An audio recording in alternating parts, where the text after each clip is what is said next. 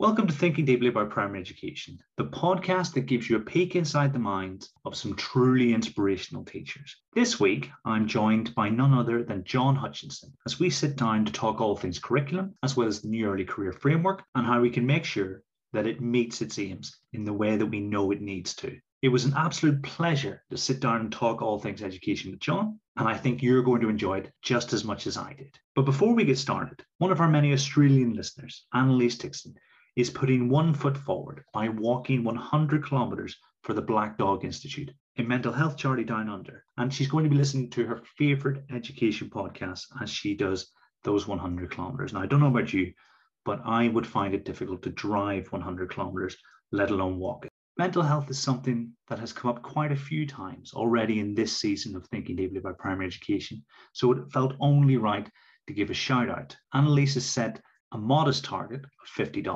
and I think we, even if we donated $1 each, could really help her make a difference. But without further ado, let's spend some time thinking deeply about primary education.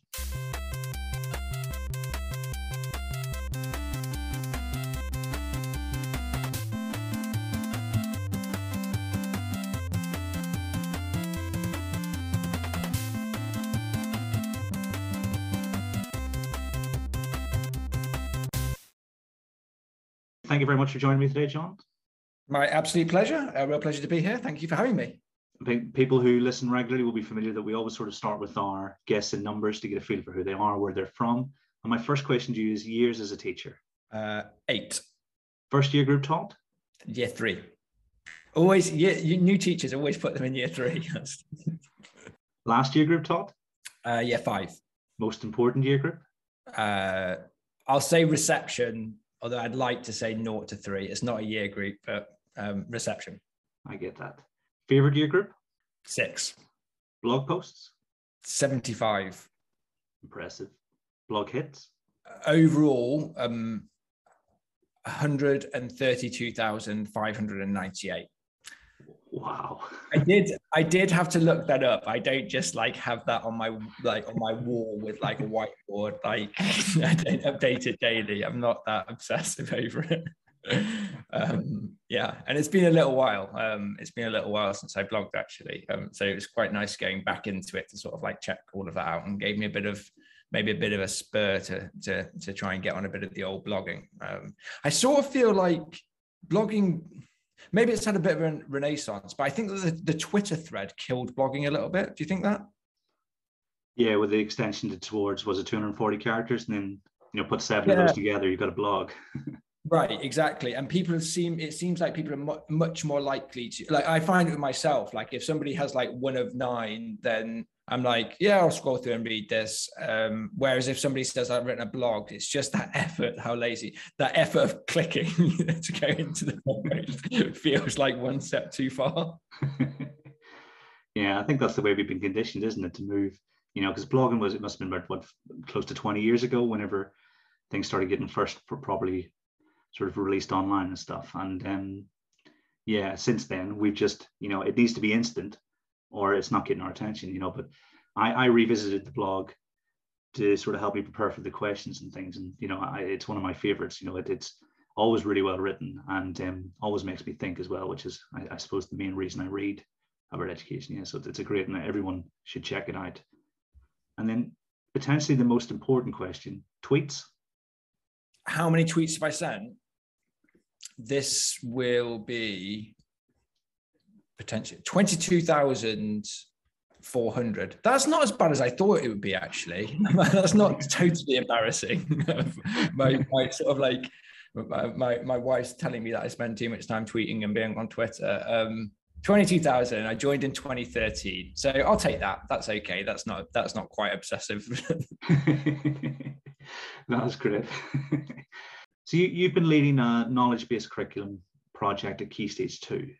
If you had to condense your approach to solid curriculum design into a set of guiding principles, what would they be? I think that the one thing that we've learned more than anything is that sequencing is what really matters in terms of curriculum.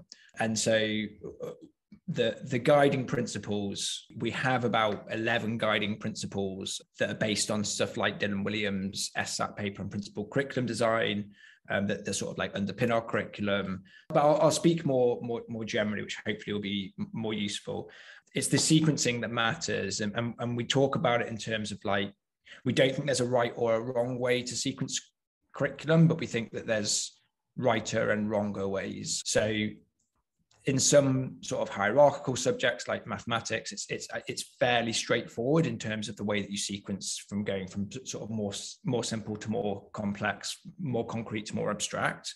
If we move to like subjects like geography, it's less clear because there are more cumulative elements to that, but there are also some hierarchical elements in terms of, for example, it's useful to know about the continental plates before you teach about mountain ranges. And so with a little bit of forethought, you can put some of that in place. Understanding that the curriculum is bigger than any one teacher, like the curriculum is something that children experience over years. That is really helpful, especially for primary teachers, because we do work in sort of silos, like we see them for a year and then adios. And I remember when we first started our curriculum project, somebody said to me like, does it work? And my reply to them was, ask me in 5 years, because that's hopefully when you'll start to see the impact of it, because it should be cumulative, and you should get your year 4 teacher thanking you, saying like, I was teaching them about the Benin Empire and they were talking to me about like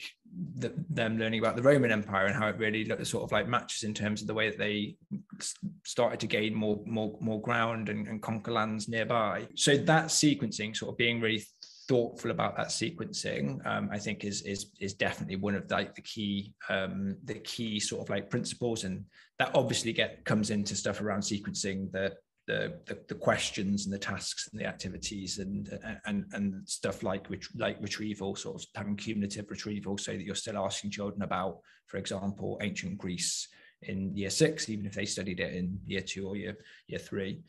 Another one that we have is we assume that if they're not taught it in school, then they're not going to know it, because for some kids that will be true. Maybe it sounds obvious, but I spent a lot of time basically, if you were taught by me for the first 3 or 4 years of my career, there was an assumption that you were being taught the majority of the content at home. And if you didn't, then you probably wouldn't know anything about it. Because in my lessons, we were painting shields, and some kids will come in and talk about Pompey and Julius Caesar. And I'd be like, well, look, the kids know loads. And it's like, well, their parents taught them that. You can't take credit for that. Like, they went home and spoke to their parents about the Romans.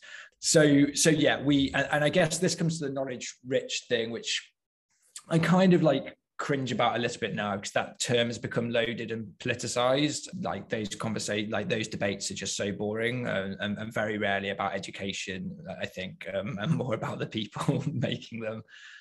However, we do think that it's helpful to think about the content or the knowledge as like the starting place from planning, and the sequencing.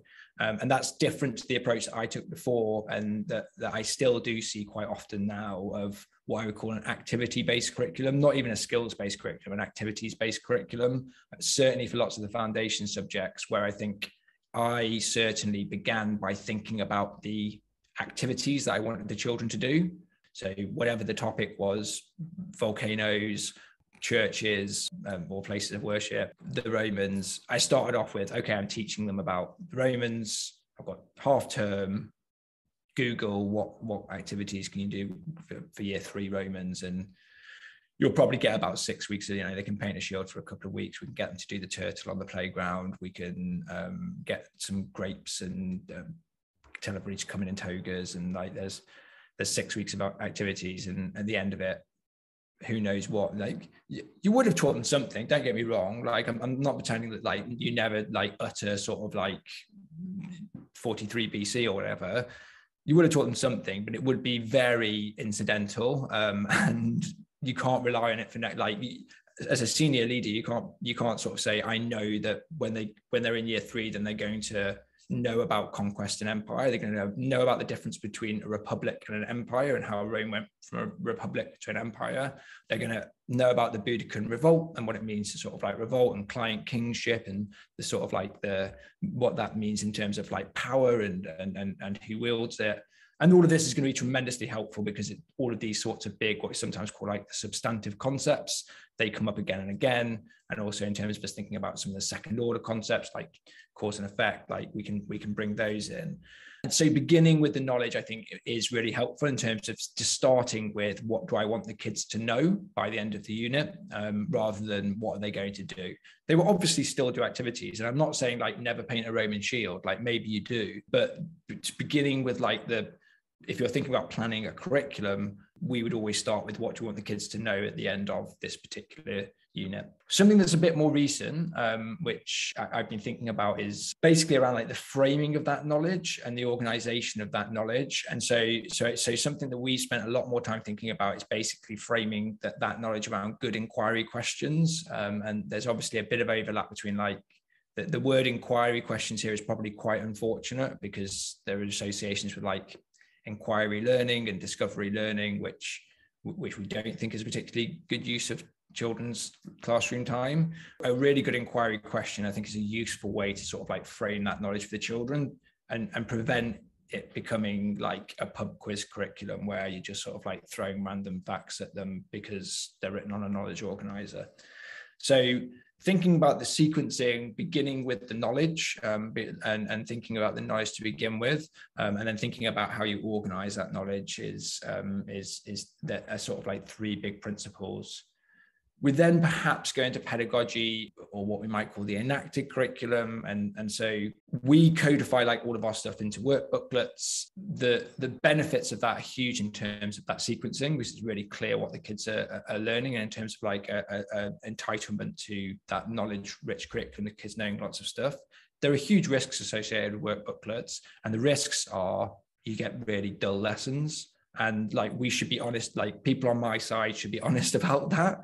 You know, traditional teaching got a bad name for a reason, because if it is just sit at your desk, open to page 3, read the text and start answering the questions, then absolutely bonfire the booklets, because I don't want to teach like that. I wouldn't want my kids to learn like that. And so the enacted curriculum, what we talk to our teachers about, and we're lucky that this is being taught. There are about 150 schools at the moment who are teaching using our materials. We spend a lot of time talking about like, this is designed to free up the teacher to think about the enacted curriculum. Like, what teachers do best is bring it to life in the classroom. They know their kids better than anybody else. They know themselves better than anybody else. And what we're doing is, like we're saying, you don't have to spend all night finding presentations or creating your own presentations. You don't have to spend all night thinking like, what exactly am I going to talk about in the lesson? It's there. There's 500 words of text. It's broken down. There are the tasks in there. You can now think about like, how do I bring this to life? How do I make this exciting? How do I make it engaging? That's a huge risk. And it's something that we need to be like really clear on, that just because it's work booklets and it's knowledge rich doesn't mean that it has to be dull, and that the kids enjoying themselves is some sort of a betrayal of the ideals. So yeah, I think that those are the main principles that we would talk about. Yeah, your last principle, you know, it's almost perfectly aligned with the conversations I'm having with people about textbooks. You know, when used badly, textbooks aren't going to help any pupils understand. But like you said, they're not a straitjacket. They are the vehicle that allows you the opportunity to think about your pedagogy much more deeply, you know. So I'm 100% with you there. And am I right in thinking that recently history and geography materials were released? So we're actually just partnered with Pearson, who are sort of taking over the whole project, because it became a little bit too. We're only one school, and we're quite a small school. We're all through. We have children from our nursery takes children from 2, and we have a sixth form up to 18. But we only have 60 children in each year group, and we deliberately wanted to stay as a small school because we think that relationships are incredibly important, and we want to maintain really strong relationships between the school and families. And we basically thought that if you have 300 kids in a year group, then you can't do that as easily. We did the project, and then lots of schools said they wanted to use the stuff, and so we were like trying to find a way that we could free up enough people to sort of like manage that. And so tried to do that for a few years, and eventually we were like, look, are we a publishing house or are we a school? Like we're not set up for this. And so we partnered with Pearson, and they said like, we can do all of that sort of stuff. So we currently have history, geography and RE in Key Stage 1 and 2. We do also use them in Key Stage 3 and 4 as well. Essentially 1 booklet per half term. So all of our kids from year 1 up to year 6, they'll have at least 1 booklet. As they move up, they might have 2 because they have different lessons in the afternoon. There are, I think, about 24 units for history and about 24 units for geography. They're all written by classroom teachers, so they're all written by, and usually teachers who have taught that age group or have a specialism in the subject. And very often, like, the teacher would write the series. So it means that Kirsty wrote we have science as well. Kirsty wrote our science booklet. She's our lead, our science lead in primary, and it means that we know that those booklets build, and because she's seen the whole vision and the whole journey through. They sound immensely useful. You know, obviously my remit is very math specific at the minute, but if I ever do go back, that'll be the first place I look for inspiration, you know, because I really enjoy reading about British history. You know, it's been necessary to upskill myself as a teacher, but I know that a lot of people know a whole lot more about those subjects than I do. If I can just circle back to some stuff, when you mentioned the inquiry questions, I'm imagining a question that sets up, say, perhaps an essay in which you can share all of the wonderful stuff you've learned about, say, the Romans. Is that, am I thinking of the right thing?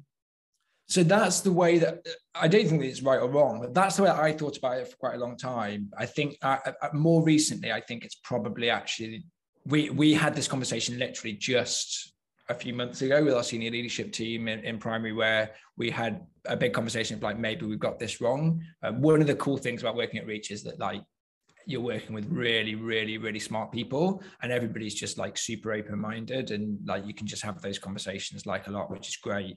We basically thought that it's probably too big. Like our reflection, our kids have been writing essays for years now, from year 1. So like I wrote a thing about that a few years ago, and it got a good debate starting about like whether kids in primary should be writing essays.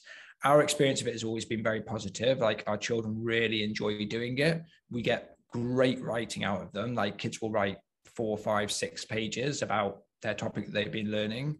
It's a pretty easy experience for them because they know tons about it. And it's actually quite enjoyable to write about something that you know tons about. We were getting like some of our best nonfiction and just some of our best writing out of those sort of like essay lessons. So we would do it like that. We'd have small lessons, small questions in the lessons. So they'd be you know, maybe a true or false, or a quick like fill the gaps, or like stuff to get them thinking hard about the stuff that they're learning about, and try and promote that sort of like retention.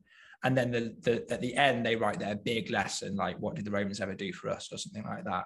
That's where they sort of like dump all of their knowledge. We think that that's probably not the best way of doing it now, and actually it would be more helpful to have several more focused inquiry questions that bring together maybe like a couple of lessons of content each.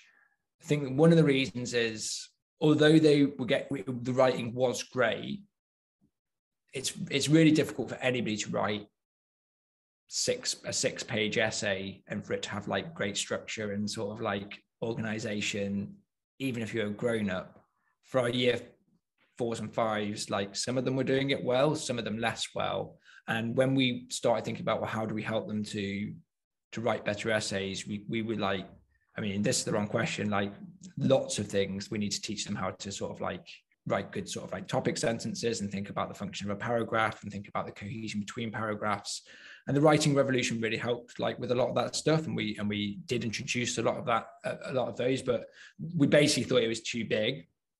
And so we think that actually now it would probably be better to have a number of smaller inquiry questions. Those questions are really difficult to write because there are basically sort of like disciplinarily valid and invalid questions, where there's questions that a historian would ask and questions that a historian wouldn't ask. And a historian wouldn't ask like a counterfactual question, for example. Like they would never say, what would the world be like if Hitler had never lived, or something like that. They just don't do it. They would also never say, imagine you're a slave and write a diary entry. Or even like imagine you're a little child in Victorian times and write a diary entry. That's not the sort of questions they're interested in. Generally speaking, like moral questions as well tend to be out. Like it's not their job to like make moral judgments in terms of like should Britain have declared war on Hitler earlier? They may say what were the consequences of appeasement, and ask some of those secondary order sort of like questions. Asking really good sort of like disciplinarily valid questions is really, really hard, but it helps massively in terms of there's a backwash effect in terms of you'll then teach better stuff because your stuff will be all geared towards that, and it will be really focused and organized towards that, and it'll get children thinking in that way. So yeah, always, curriculum's a process, not an event. Always thinking about how we can improve, and that's definitely one of the areas that we think we probably need to take a little bit of a swerve on at the moment. Nice. I'm really glad to ask because you've codified, or not, perhaps not codified, but classified that really well, the type of things you shouldn't ask. I think it's really clear, and actually, to be honest, I'm thinking, maybe I wouldn't mind teaching history sometimes. So there are plenty of people who are opposed to knowledge-rich curricula. What arguments are usually leveled against this approach? And do they hold any water? There are several reasons that people might be opposed to a knowledge-rich curriculum, and since I've written a lot about it in support of it, have been helpfully challenged by people on it.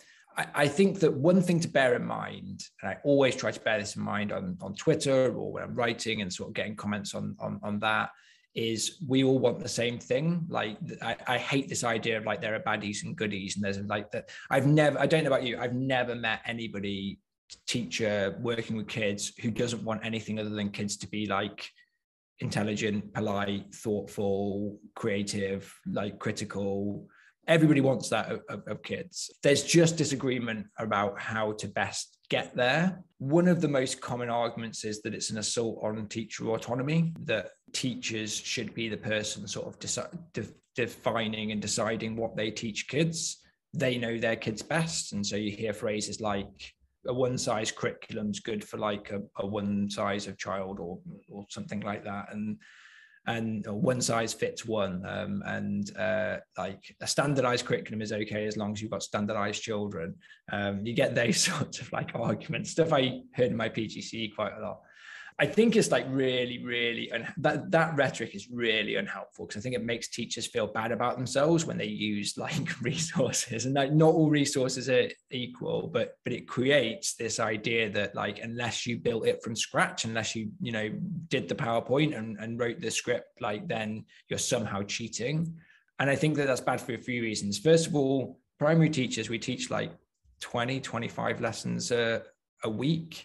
Even if you only spend half an hour preparing each of those lessons, and that's not long enough to write a lesson plan, a good lesson plan and PowerPoint, then you still need to find like an additional 12 hours in the week to like do that. It's just not possible. You are going to be using some sort of a resource unless we want to like burn all teachers into the ground.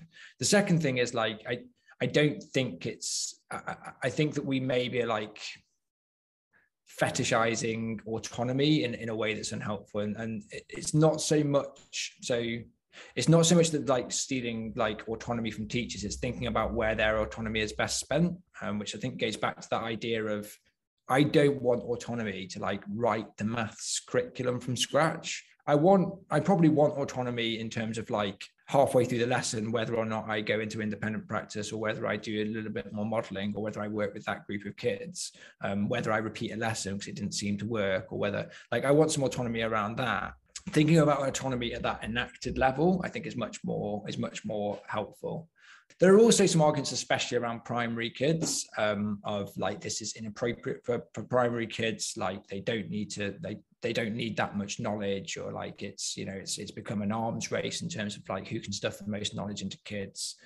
And again, like I don't really buy that just out of like personal experience more than anything. Like kids just love learning loads of stuff, often like weird stuff. Like kids just become obsessed with the names of like trees or dinosaurs commonly, or like something, and that's probably quite healthy. Like that it's a stage that you go through in terms of just want to know everything about like this subject. And so like, I don't think that's from, and like knowledge begets knowledge. Like the more that they know, that like your head is what you carry around with you, and so you should fill it with like lots of interesting stuff, and it's only going to serve them massively well in the future. And I don't tend to make that argument because like I'm not an instrumentalist on curriculum in that respect, really. I don't think that we do it so that they get great GCSEs. I think that that's a lovely byproduct. Like we learn about it because it's worth learning about. There's an intrinsic value to it,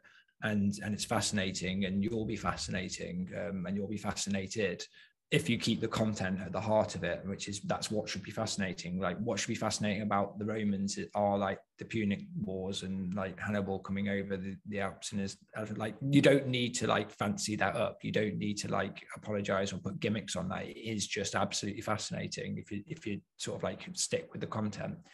There's some stuff around like more around direct instruction versus inquiry-based learning, which is kind of linked to it, of like, we shouldn't be setting the curriculum for kids. We should be letting them explore their own interests.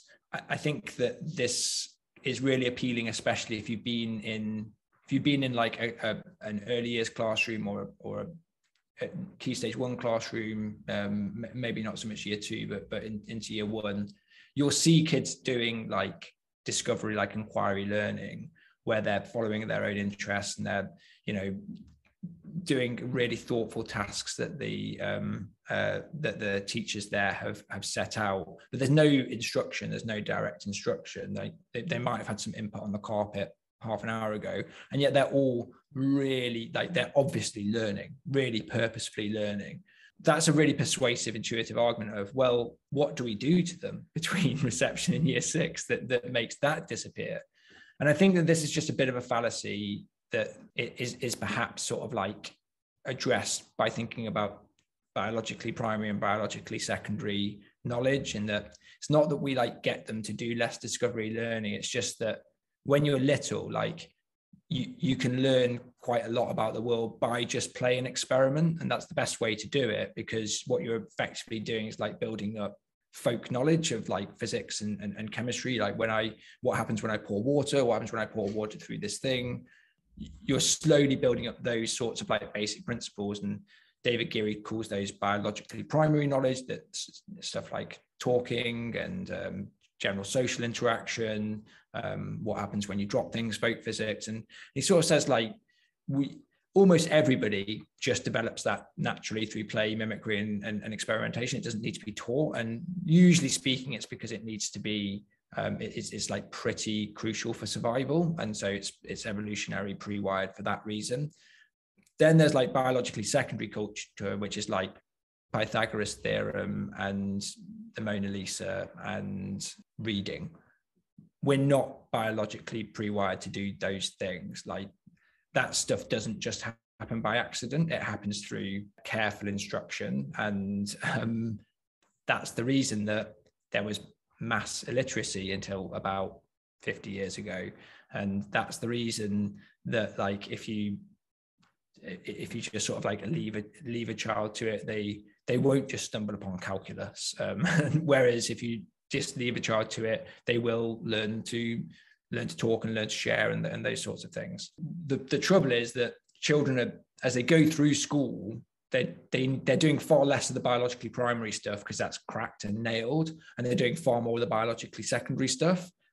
And we know that because when we go into the early years classroom, when are they doing the direct instruction? Well, it's for stuff like phonics and it's for stuff like subitizing, and it's stuff like where actually this is quite biologically secondary. We need to go to the instruction. Like now we need to have like really clear modeling, breaking down into small parts. And I also think that generally speaking, like, you see the best direct instruction in reception classrooms. Like if I go into a primary school, almost always the best direct instruction is happening in reception classrooms, because they're just masters of working with almost nothing. Like there's very little prior knowledge there. You know, if you're teaching them for phonics, like they don't currently have any GPCs, and so like they're starting with nothing, thinking really carefully about how you then break it down into its absolute smallest sort of constituent parts, making sure that there's low, like in the cognitive language of cognitive science, like there's low element interactivity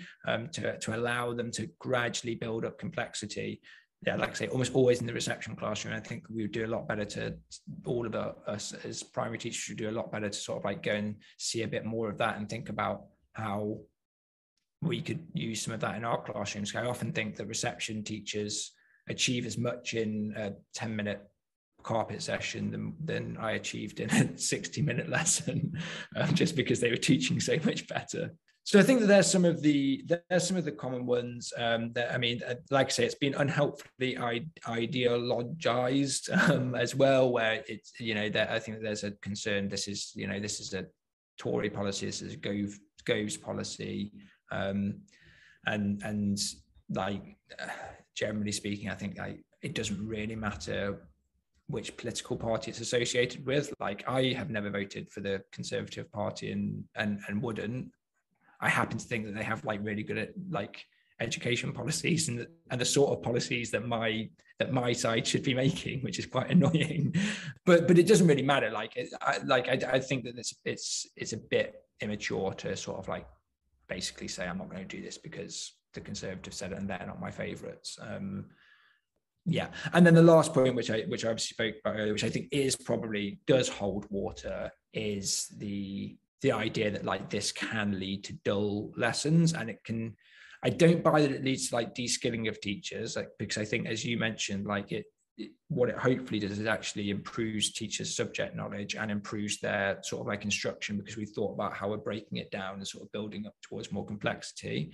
And so I think just the act of teaching using things like knowledge-rich curricular resources can help you to become a better teacher. But I do think it can sometimes promote teachers who are extremely busy. If you know that you've got a booklet on the side and you've got a million other things to do, it is possible to think, pass the booklets out, open to page 5, and then every slide's a surprise, and it's like, what's coming up next? And it's this paragraph, and it's possible to do that, and that's obviously not good practice. The way that we get around that is we do expect our teachers to have completed the lesson before they teach it. So they have a teacher copy, and we ask them to basically complete the questions and annotate the text. They don't have to complete a lesson plan, but that is like an expectation, and it just means that they've read all of the stuff that they're going to be teaching, and so know it, thought a little bit about like what they're going to add to it, how they're going to bring stuff to life, which kids they're going to ask questions to, where they might want to take a little bit of a tangent and show a great video or get a debate going or whatever it is that helps to bring it to life. And so it can lead to dull lessons or teachers sort of like not engaging in a way that they should.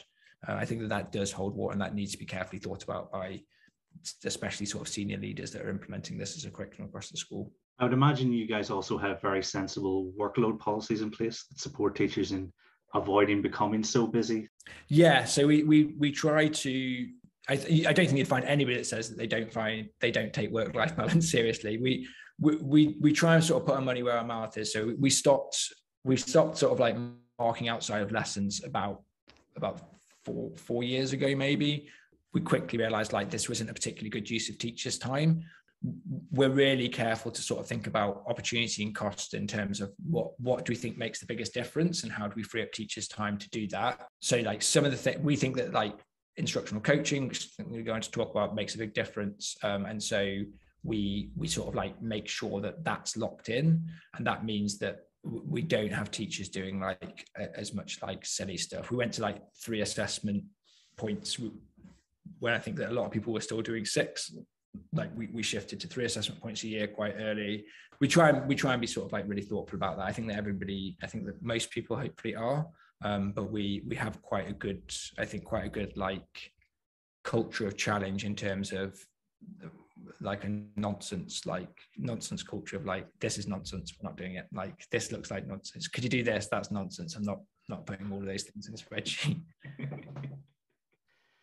Yeah, was it the Robbie Downey Jr. gif where he's rolling his eyes with his arms folded? That's what I always think of whenever stuff comes up.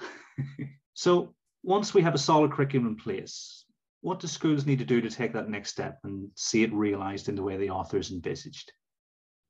So I think that there are two things that for us make a big difference. Subject knowledge, I think, I'm predicting it's going to be the next big thing. For you to teach really great lessons, I think it's really difficult to shortcut that without sort of having good subject knowledge. And we know that, right? Because when you're teaching a topic which you know really well, then those lessons just go really well. They're really exciting. There's a fizz, like you're getting great questions, you're giving great questions. You can just teach with the level of depth and nuance that you otherwise can't.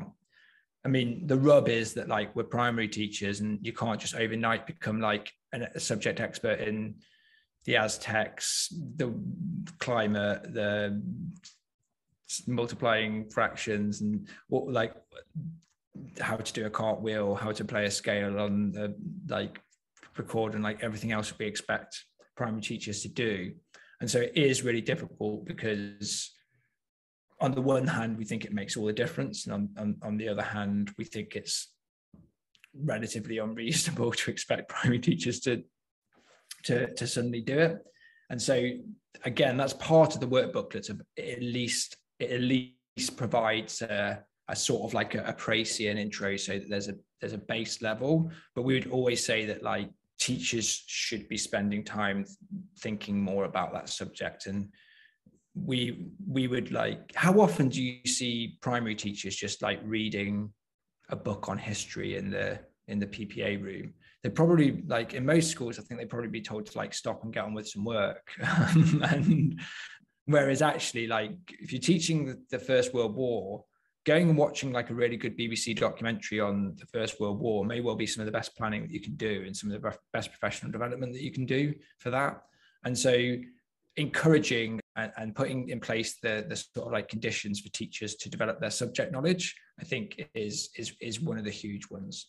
And then the second one is thinking about like the way that it's enacted, like we talked about before, in terms of thinking about the sorts of the variety of tasks and questions that make the lessons engaging for children and promote sort of like thinking hard about the content.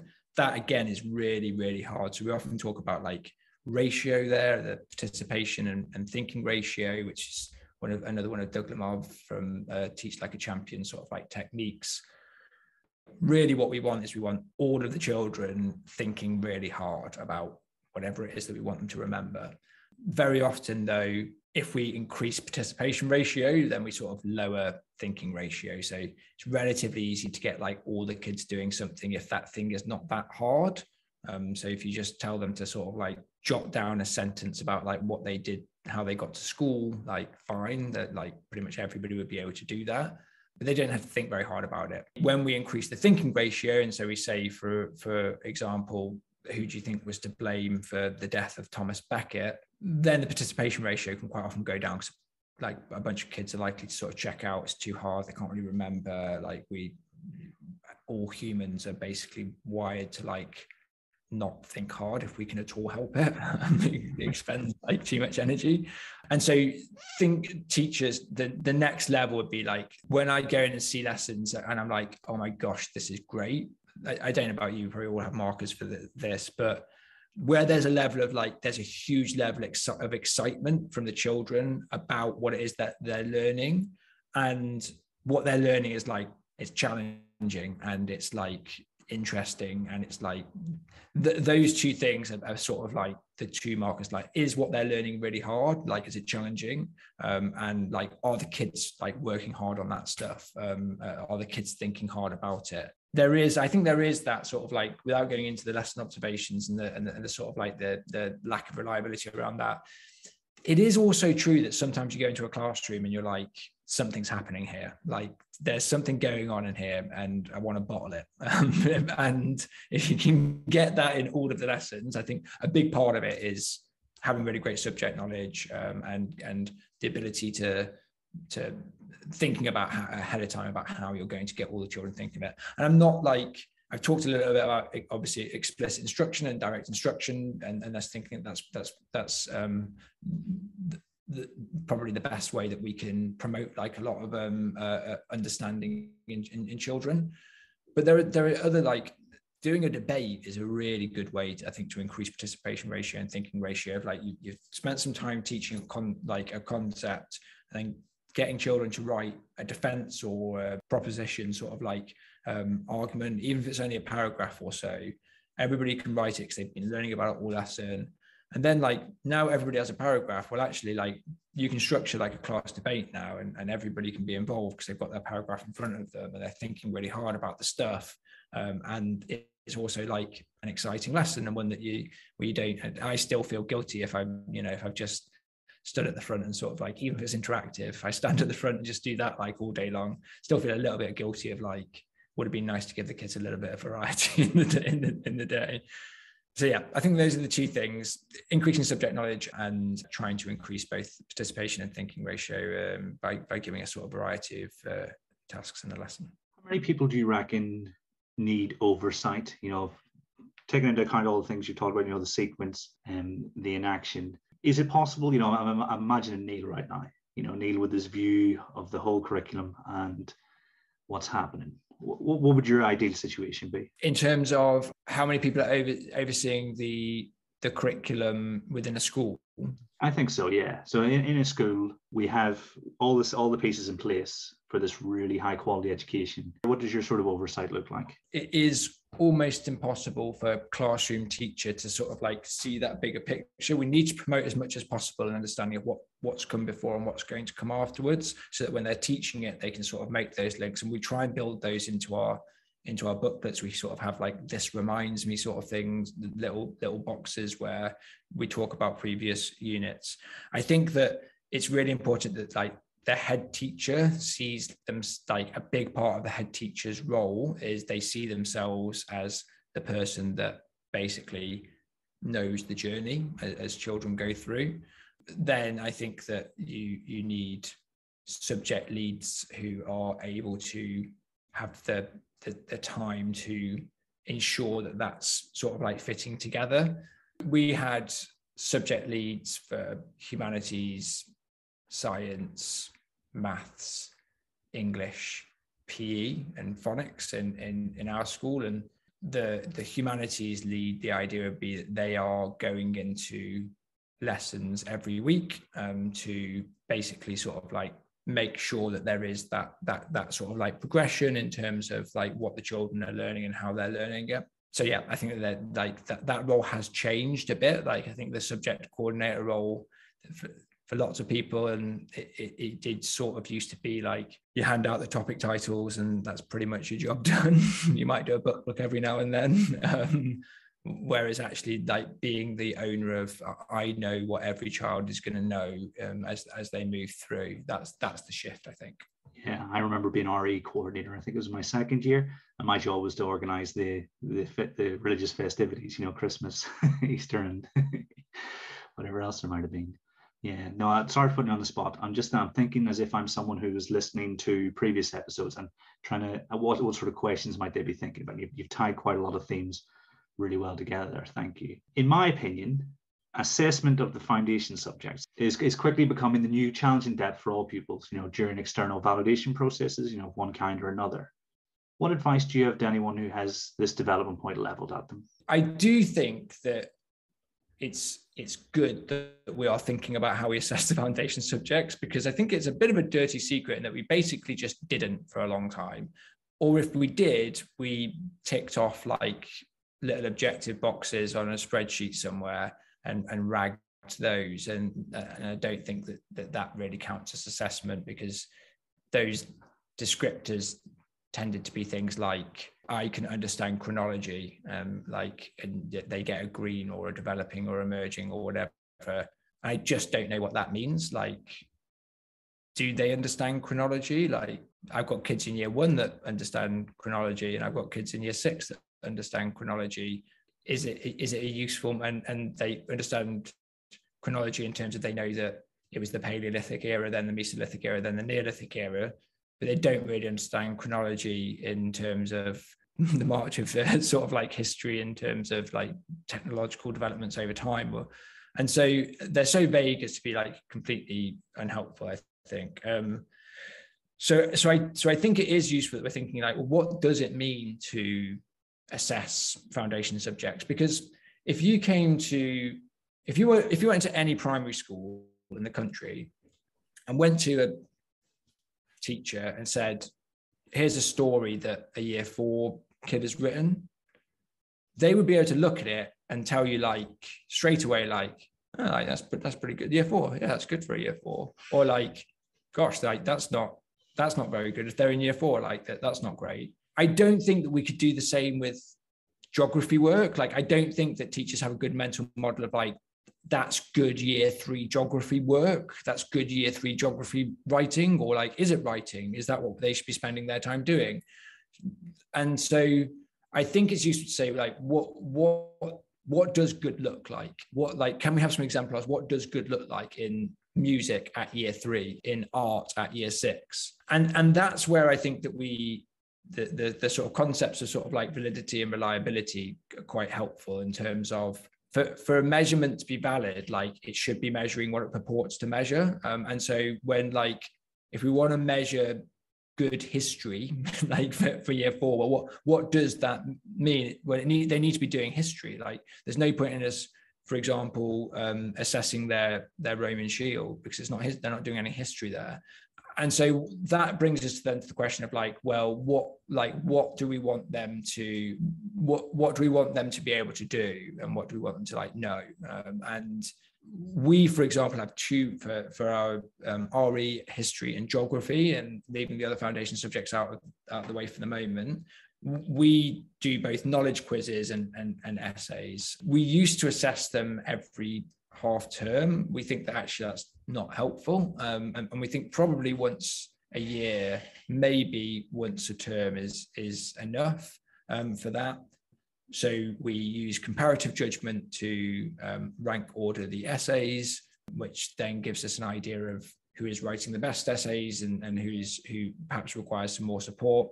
It also means that we then like have a bank of model exemplars for the next year, in terms of last year, this was like the median history essay in this specific topic, which is helpful for teachers in terms of like, okay, I've got a general idea of like that sort of benchmark. And then using the knowledge quizzes means like, I said that I was going to teach them about ancient Greece and about like the Peloponnesian Wars. Like, do they remember what the Peloponnesian Wars were like, who they were between? Like, if they don't now, and it's only 2 weeks after we learned them, then they're definitely not going to know next year. And I think that they can be useful for each. And similarly with stuff like music, like, what do you want them to know? What do you want them to be able to do? Like, those are useful things in terms of, in year 3, I want them to be able to read basic music. I want them to know about notation and maybe like be able to read 5 notes. And I also want them to be able to play those 5 notes on a ukulele or recorder or whatever it is. And I also want them to be able to like tap a rhythm of like 4 beats. And I also want them to know the main groups in an orchestra, and I also want them to know 5 genres, like whatever it is. Like, you know, we can have that conversation for a while, and different schools will sort of come to different conclusions, and again, that speaks to like the sequencing of curriculum. But if you said like you want to know the main groups of the orchestra, like that is what you assess, that's what you test. Like, you ask them that question, like you give them a multiple choice, or you give them a sort of like that is what you then check. And if you said that you want them to be able to play 3 Blind Mice on the recorder, then that is what you would check for everybody at the end of it, to see whether they can actually do it. And if they can't, then you failed in your job as a teacher, because that's what you said that you were going to do for them.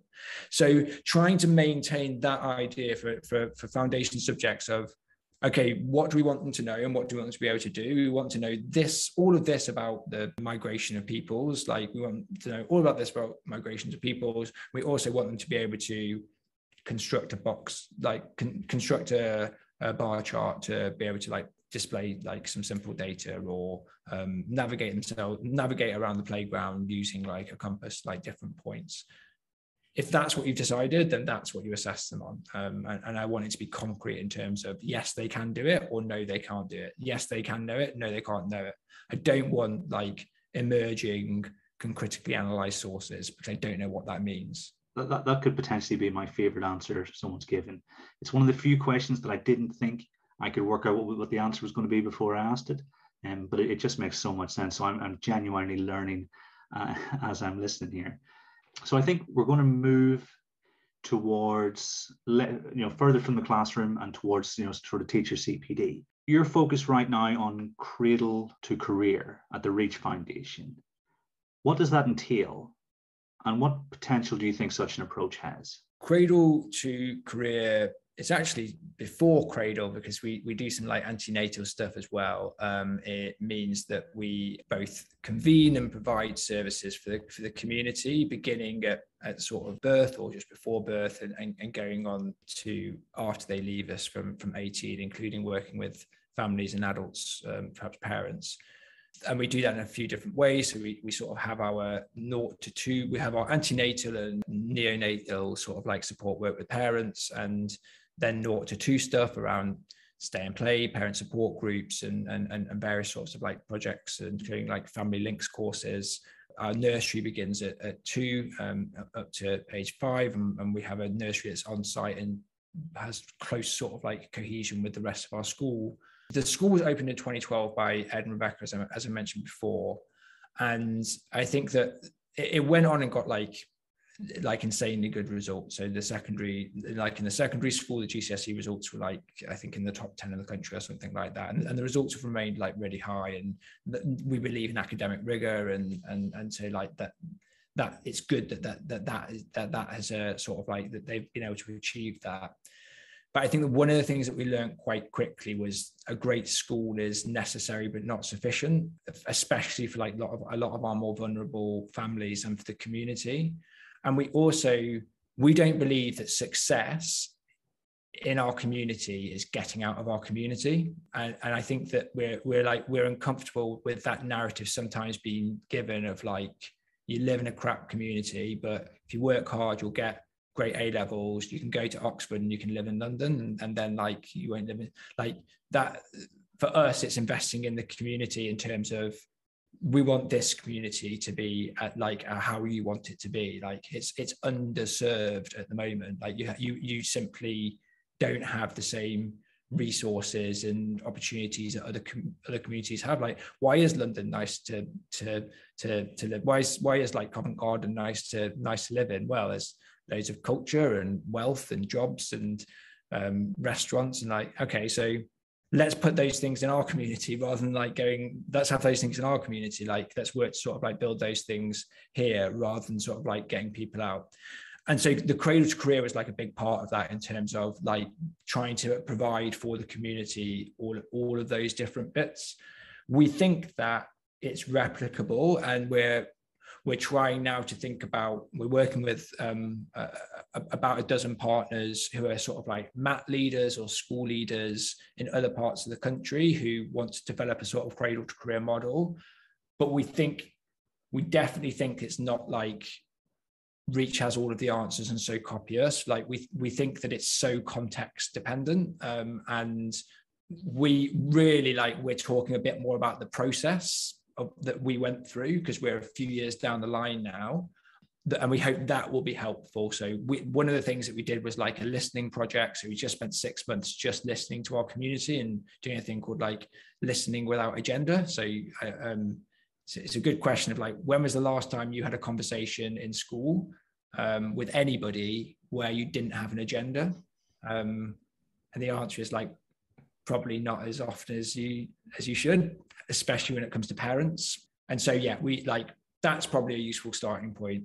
Understanding your demographics and like the data in terms of like knowing your community really, really well is a useful starting point. And loads of that's publicly available. If it's not publicly available, it's pretty easy to find. And you might have to do like a £10 FOI, and then like progression to university rates within your area, for example, or intergenerational sort of like poverty in your area, and specifically like at a postcode level, like where that exists. And you might want to like then map on like your the children who have had the most detentions or sort of like sanctions, you might realize that like they're all coming from like the same estate, or they're all coming from the same postcode, which is useful in terms of like, okay, so how, like, what do we do here? Like, and also thinking like about the assets. So it's not just a deficit, but I think about the assets in terms of like what assets already exist in this community, what partnerships can be forged. It may well be that there's actually there's a youth worker that's crying out for kids to work with, and you just reaching out and saying like, hey, we've got these 7 kids who we think would really benefit from a half hour after school with somebody. They may well bite your hand off and say, great, I'll come, I'll do it. So that's what we've been trying to develop. It's going to be a long-term thing. We're working with these people over these trusts over the next 3 years. Really, really, really excited to see what because I think that there's going to be, everybody's going to come to slightly different solutions and models, and it's going to be hopefully great to see. And we hope that in those communities that becomes a really sustainable resource that the whole community can benefit from, and that enriches the community and places the school like back at the heart of the community. This sounds absolutely wonderful. I'm in my mind, I'm trying to think, how can I get us involved in that? Because when you're talking about context specific, I've got 2 schools that are 0.7 miles from each other, and they've got totally different. The areas around them are totally, and it's not even a 10-minute walk, so I totally understand that. And I'm looking forward to seeing how that develops over time. I think, am I right in thinking that instructional coaching plays quite a big role in this? What does effective IC look or feel like to you? Within everything that we do, we think that like there are probably 3 things that are really important, certainly at the school level, but also some of this wider sort of like C2C stuff. And we think that that's like developing people really well. And we do that through instructional coaching, having a really clear vision in terms of like the sequencing of like knowledge, and that's like curriculum development. And the last is like relationships, like really strong relationships at the heart of everything, in terms of like fostering great relationships between kids, between staff and kids, between staff and staff, between staff and families, like constantly sort of like investing in that and holding ourselves to account on that. The instructional coaching is something that the school it was one of the things that really attracted me to the school. It was something they were doing before I joined, that Ed and Bex sort of said, like, this is something that's really, really important. Nothing's more important than like the teacher in front of the classroom, in front of the class, and them being as good as they can be. Instructional coaching is an approach to developing teachers incrementally in a sustained fashion, quite small bite-sized steps. And so it would involve an expert coach, so a teacher who has been teaching who is an experienced teacher and who has a record of sort of like doing well in the classroom and understanding sort of like pedagogy and being knowledgeable about cognitive science, for example. Like, they would be the coach, and they have a coachee, a teacher. Once a week, they drop into that teacher's classroom and they look at the teaching, and then they'll have a coaching meeting afterwards, probably that same day after school, maybe later on that week.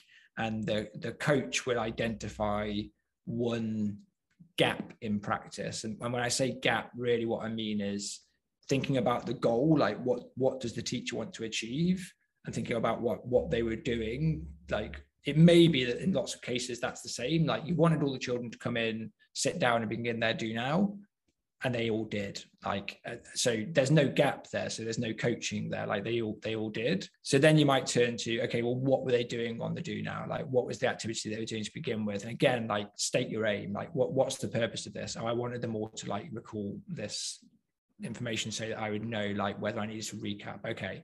And what do they do once they finish their do now? We just cracked on with the lesson. Oh, hold on a second. You just said that you wanted that information, so you knew whether to do a recap or not, but you didn't really know until after the lesson. So there's maybe a gap there. Maybe there's a coaching point there of like, how can we close that gap? Which leads to the action step, where you either co-construct, or the teacher might offer, or the coach might offer a way to close that gap, depending on probably where the teacher is in terms of their experience. More experienced teachers, they may say like, yeah, that was really stupid. Like, I could have really easily found out like how many kids knew by circulating with a clipboard, or by just doing a quick like 1, 2, 3 sort of like show me the answer. That's what I'll do next time. Whereas with more novice teachers, the coach might need to be a little bit more directive in terms of, here are a few different things that you could do to close that gap.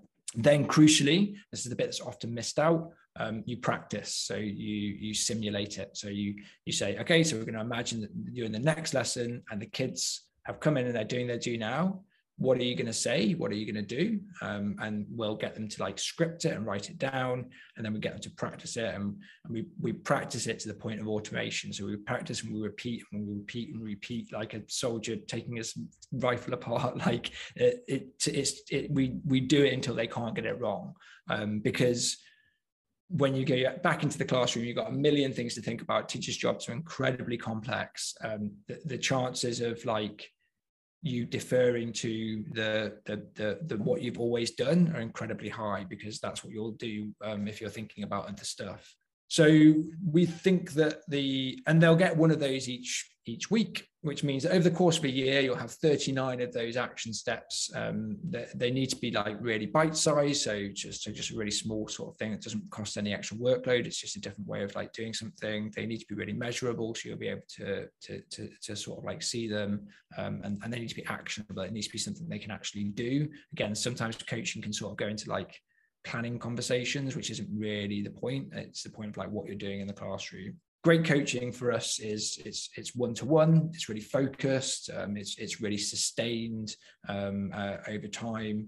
And there are a couple of other markers that Matthew Kraft gives around great coaching. But those for us are the main sort of ideas around great coaching. And so for those interested in exploring instructional coaching, where are they going for inspiration? What are they reading? And what pitfalls do they need to watch out for? And you've already mentioned one. The book that we would probably recommend the most is Leverage Leadership by Paul Bambrick-Santoyo, or perhaps another that he wrote called Get Better Faster. Paul Bambrick-Santoyo worked at Uncommon Schools with Doug Lamov, and instructional coaching goes back, for as long as time immemorial. Like people have always sort of like coached each other people in relatively like specific ways. It's often sort of compared to sports coaching, where like you view an athlete and you give them specific feedback and get them to practice again. Jim Knight is often sort of like seen as a bit of the father within schools of instructional coaching. I think that the Impact Cycle and his book Instructional Coaching are both great and really useful. I think that his model of instructional coaching, which he calls sort of like dialogical coaching, is probably, for me, I think it's not as directive as might be helpful. And there's quite a lot of sort of like the teacher decides and co-constructing and drawing out of the teacher in a way that we probably found hasn't been that helpful with teachers. So we'd recommend Get Better Faster or Leverage Leadership, where there's a 6-step model in that, which is usually just sort of refined down to see it, name it, do it, in terms of like the steps that you go through. I think that's what we would recommend. You've got 3 sources there at least that people can go to and sort of dip their toe in the water. Because I think that one of the big things is we've got all these teachers who are very keen to become coaches, but not necessarily with the requisite knowledge and understanding. So I think the more we can. I also wrote a chapter on it in a book called Research Ed Guide to Leadership. So people can go and read that chapter if they want to. I've heard lots of good things. I do need to get on board with that. But I'm currently studying at the minute as well. So my reading has been dictated for me. But I like that series. I've read Myths and I've read Curriculum. So leadership makes sense. I think is it the most recent one, or one of the more recent ones? I think it came out about the same time as Assessment. It might be the most recent, actually. Yeah, Stuart Lockett did it. So you have a master's in education from the University of Cambridge, in which you focus, and this is really interesting, on the intersection between educational effectiveness of research and school improvement. What did you learn from your studies? So I went through like waves of sort of like disillusionment in terms of like the whole discipline isn't really a discipline. Like we don't know anything. Everything's so vague. The studies are like, there's a joke in one of the research papers that I read of like, where are you from? The Faculty of Education. Education, that's who the economists laugh at, and became a little bit disillusioned. Went through like ways of that.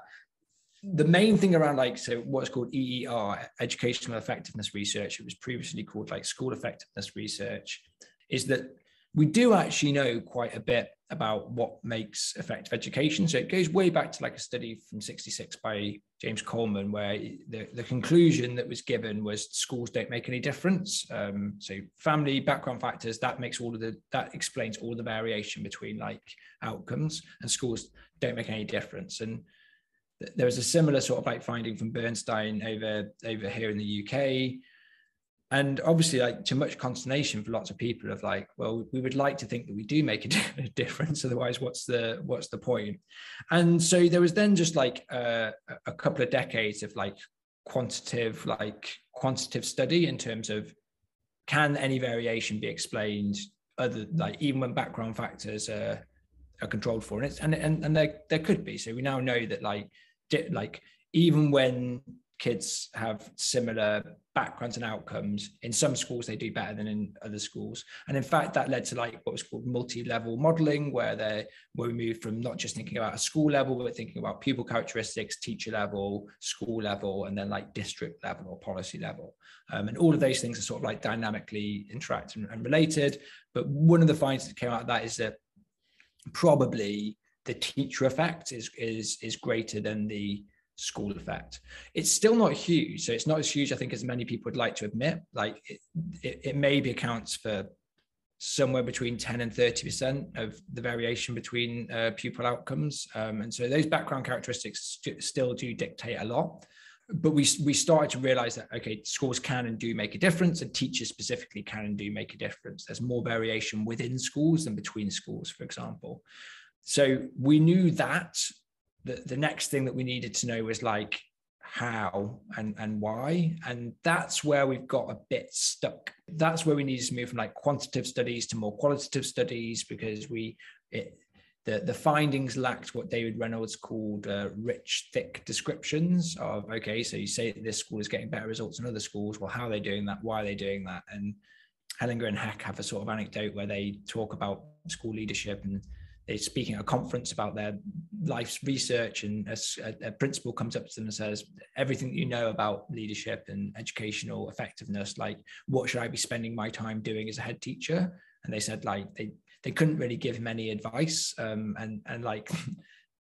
where, like, when you do look at like the criteria of like, this is what effective like educational effectiveness looks like, this is what really great schools do, it tends to be like pretty vague. Like, they have high expectations, like they have policies in place, and so stuff that most school leaders and teachers would look at and probably say like, well, duh. And I think there's a bit of like, well, it wasn't always well, duh. So it's kind of like that's progress in a way. But when you try and get more specific, you tend to lose the sort of like the evidence base in terms of, although there might be good solid evidence that, you know, having high expectations of pupils will help them to get better grades.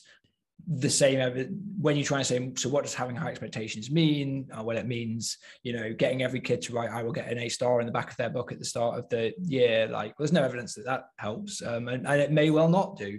And so that's why we haven't anywhere in the world managed to, even though for 30 or 40 years we've known that there's this difference in schools and had some ideas of how they're achieving that, we haven't successfully managed to do school improvement on like a whole scale. And so that was one of the things that I learned, not to be too defeatist about it.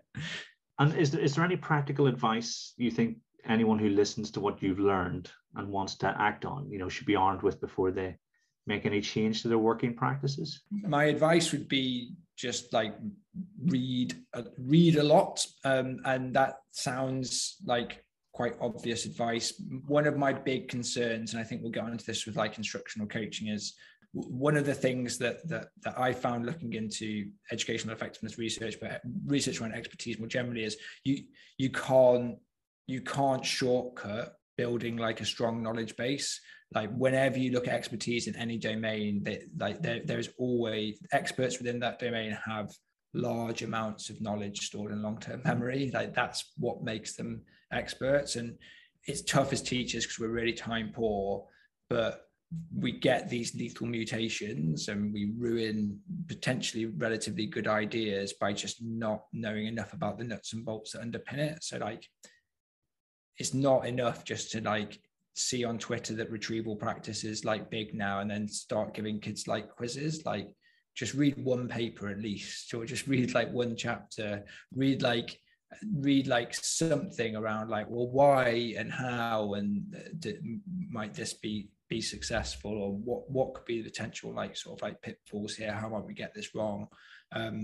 So yeah, unfortunately there are no, and you can't really sell that, which is why there's lots of people going around saying, well, you just do this thing and then everything is fixed. It doesn't exist. Like it's like the fad diet books, right? Like if you like the truth of the diets is like eat less, exercise more, like that's it. Like, but you can't sell it, and so they say, oh, here's the celery diet, and like it's all about like how much celery you eat, and here's a whole book on it.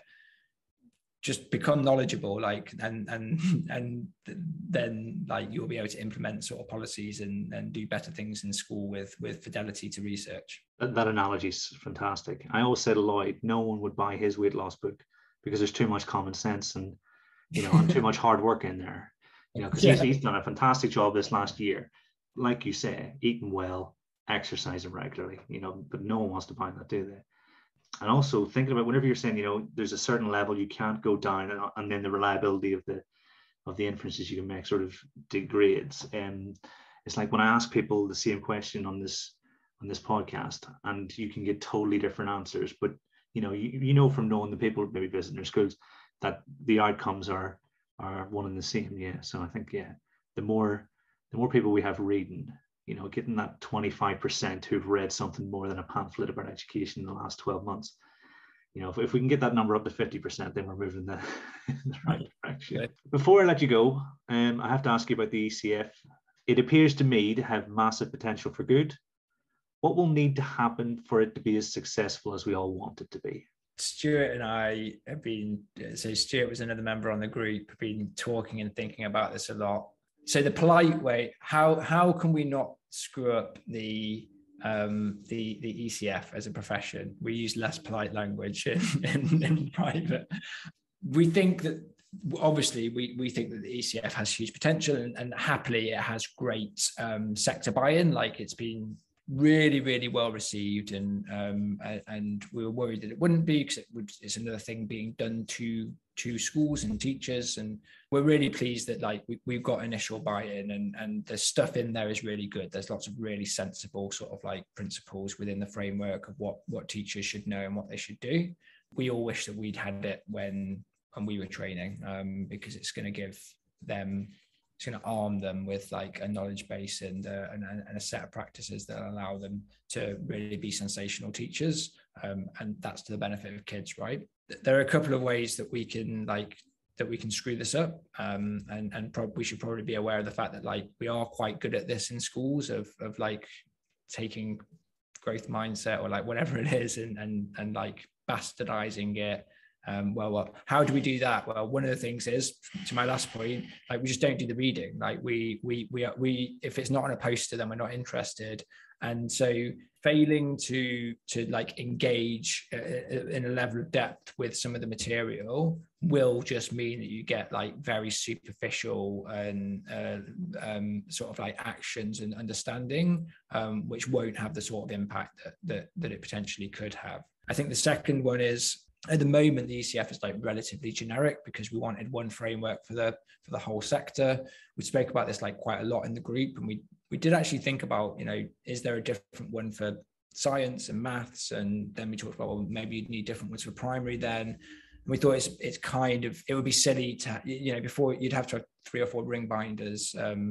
And so instead we went for those more generalized statements that we could be a bit more secure on in terms of the evidence base, but it needs to be translated into phase and stage. And so we're trusting like the mentors to do that work with the teacher of, okay, so the principle here is around, for example, like retrieving information regularly. What does that look like in music in year 10? Like what could that look like? How are we going to sort of like interpret and translate that? So translating it so that it can be implemented to specific phases, I think that's going to be something that's really, really important. It will happen. If it hasn't already happened, I'm sure it will happen. Turning the ECF into like a checklist, it will immediately kill it. Like it's probably on a website somewhere where somebody's taken statements and put little check boxes next to them, or put it on a spreadsheet and like said like you should do green boxes as they move through. It's if you download the actual ECF, it's literally in bold letters on like page 2, like, do not turn this into a checklist. Do not use this as an assessment tool. That's not the purpose of it. It will ruin it. Like it is a framework. It is a base, a resource, a reference guide in order to sort of like think about how you develop a teacher. That we would say to like schools listening now, like use a provider, because one of the dangers as well is that a school looks at it and they go, yeah, we do all of that. You don't, like, you just don't, because it's incredibly ambitious. And like, there's stuff in there that I don't like, that I don't do, and that I would need to read up more on. And that was true for everyone in the group. It was written by like a big range of experts, like checked by the EEF, and no matter, like, you may well be doing like a great induction for your NQTs, and you may be really proud of that, and great, you'll still be able to do like a lot of that work, but you're not doing everything in there at the moment. And the best way to get all of it in there is to use a national provider. It doesn't matter, like they're all great. Like I think that the Teach First and Ambition Institute in particular programs are really, really strong. They've got videos in there which exemplify it. They've got which exemplify what it looks like in practice. They've got little sort of like talking heads that explain some of the concepts. They've got further reading. They break down the stuff. It's sequenced into a curriculum over the 2 years. I think that is also really important. So subject specificity, maintain fidelity to the actual research base. Don't like read the stuff, like engage in depth. Sign up to a national provider.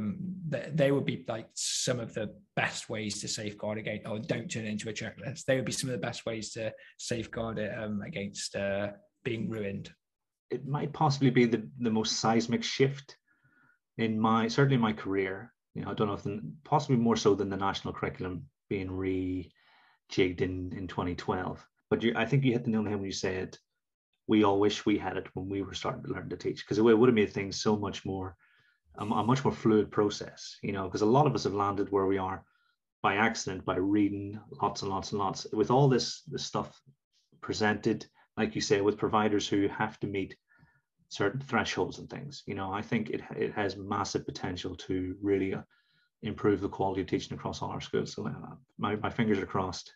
Yeah, we were taking a fingers crossed approach to like teacher induction, basically. Like you may have landed in a school where people are talking about really sensible stuff and promoting that, and like good for you if you were.